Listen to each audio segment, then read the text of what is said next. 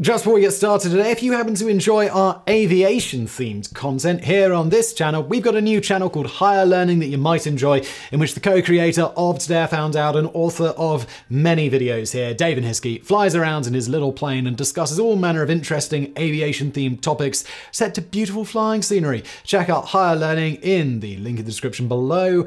And now today's video. On September the 13th, 2004, media powerhouse Oprah, who, by the way's real name was originally Oprah after the sister of the biblical character Ruth, made television history when she announced that she was flexing the fact that she is, by definition, Oprah-rich via giving every single member of her audience that day a rather expensive free car. Considered one of the most memorable moments in television history, the image of hysteric Oprah fans screaming and crying while the queen of daytime TV flailed her arms in the air has become the stuff of legend in the world of marketing, as well as been the fodder for many a meme over the years since. The thing is, though, nobody in that audience technically got a free car.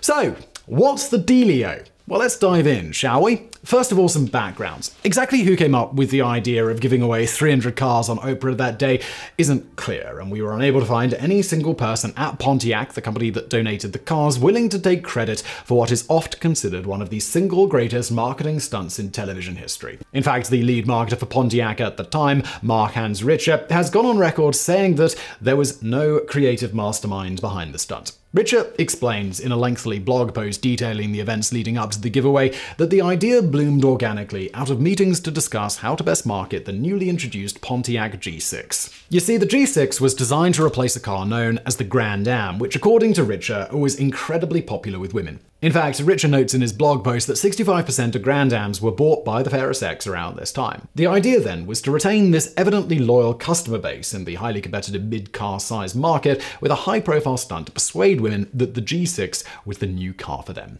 Enter Oprah. While it's unclear who first suggested approaching Oprah to promote the car on her show, Richer believes that this fact is unimportant due to the fact that it was hardly a novel or original idea, quipping, "Just about every brand in the last quarter century has at some point said to itself, 'Hey, let's do something with Oprah.'" The problem then for Pontiac and General Motors, who owns the brand, was making such a promotion stand out, since Oprah had promoted hundreds of products on her show.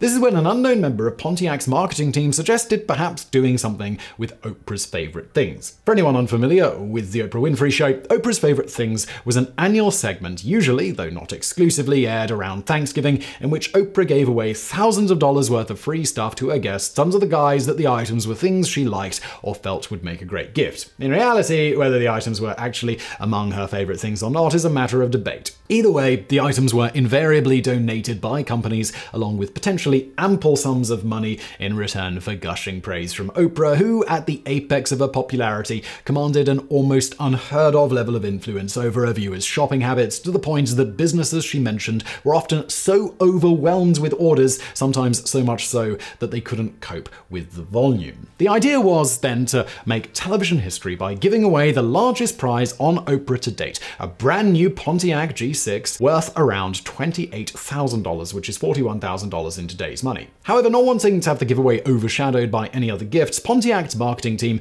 made the decision not to have the giveaway occur on the annual Oprah's Favorite Things show, but on a random show sometime in September. This caused some friction between Pontiac's marketing team and the company's executives, who were also initially only willing to commit around a dozen cars to the stunt. Why? Well, an internal cost analysis worked out that giving every member of the audience at a typical taping of the Oprah Winfrey Show would cost around $7.7 million. That's around $12 million today, based on estimates that each show was watched by a live audience of about 300 people. Although $7.7 million sounds like a drop in the bucket for a company like General Motors, it was actually more than the entire marketing budget GM had set aside for the car. As such, you could probably see why they were hesitant to spend every single penny that they'd set aside and more to market the car on a single episode of a daytime TV show. Now, seeing as we're talking about the stunt today, it's evident that someone was able to convince GM executives on the benefits of working with Oprah and on a different episode of the show, and the company eventually agreed to set aside the requisite 300 cars for the giveaway. This, as it turns out, wasn't necessary, as the actual show only had an audience of 267 people. This brings us to Oprah herself, who, after being approached about the cross-promotion with Pontiac, to her credit, instructed wanted her producers to find people who desperately needed a car in order to fill out the audience for the giveaway episode. This dually was a nice thing to do while also ensuring the audience's reaction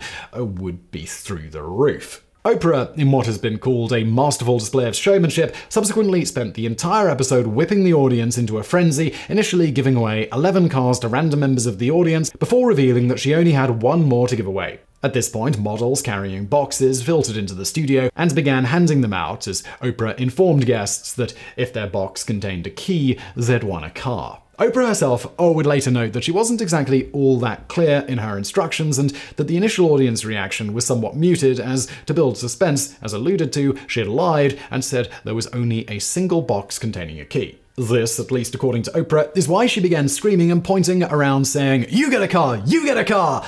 at random members of the crowd. In her own words, prior to that moment, I had said, "Open your boxes, one person has a key." So when I looked at the faces of the audience, they go, "But I have a key, but she has a key." So that's why I said, "You get a car, you get a car," to try to clarify, because they all looked so confused.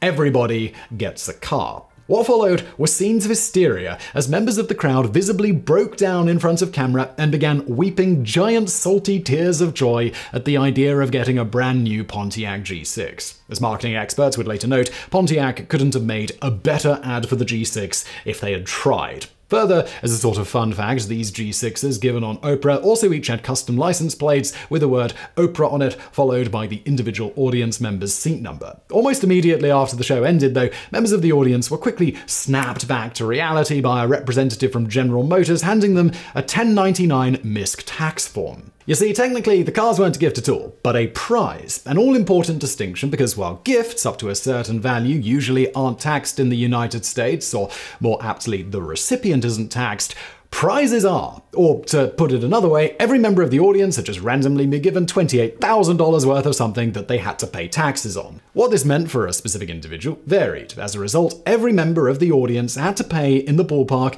of $6,000, about $9,000 today, if they wanted to keep the car, with, as noted, some being liable to pay more and others less depending on their individual financial situation and the state they lived in.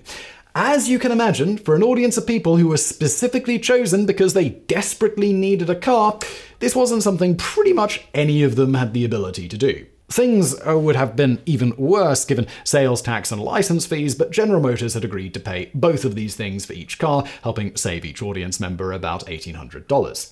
Still, the idea of paying an additional $6,000 to keep a car they had just supposedly been given for free didn't sit well with some audience members who took their grievances to the press. When a member of the press reached out to Harpo Productions Inc., the company who produced the Oprah Winfrey Show, for an explanation, a spokeswoman didn't exactly assuage anyone's complaints when they matter-of-factly laid out the following options for the audience members: keep the car and pay the tax, sell the car and pay the tax with the profits, forfeit the car.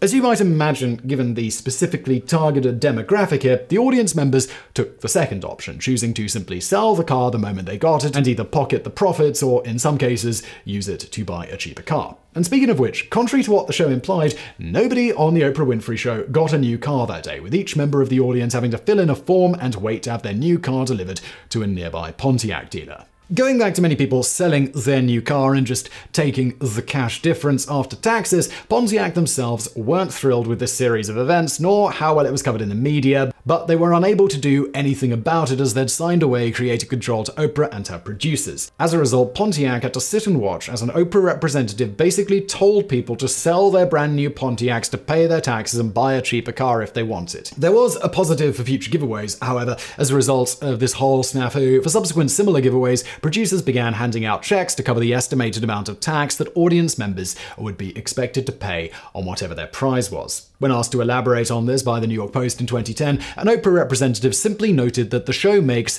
a good faith estimate of the tax due for each audience member and pays this on their behalf. In keeping with this idea, for the 25th and final season of her show, Oprah took her entire audience on an all-expenses trip paid to Australia. To ensure there'd be no controversy, the Queen of Daytime TV made sure there was a tax expert on hand to walk every audience member through the amount they'd have to pay, and had a producer cut them all a check for the relevant amount. Because apparently that's just how Oprah rolls. Being Oprah rich does have its perks.